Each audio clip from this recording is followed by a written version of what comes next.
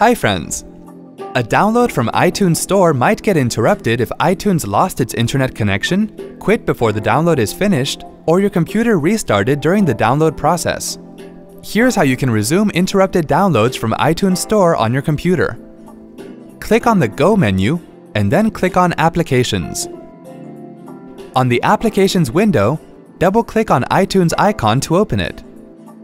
Click on the Store menu and then click on Check for available downloads. Enter your Apple ID and password and then click on Check. The download process of the interrupted file will resume automatically. Hope this was easy to follow. Thanks for watching.